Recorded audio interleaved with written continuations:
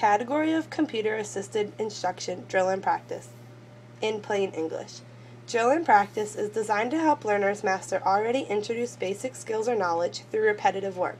Characteristics of computer drill and practice include interactivity, immediate feedback, infinite patience, and variable level of difficulty.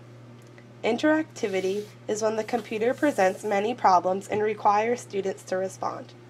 Immediate feedback is when the computer can immediately inform the learner if an answer is right or wrong. Sometimes the program can explain why an answer is wrong. Infinite patience. A computer can drill and practice students with full patience. The program will not get tired or irritable. Variable level of difficulty. The computer can adjust the level of difficulty based on the student's performance.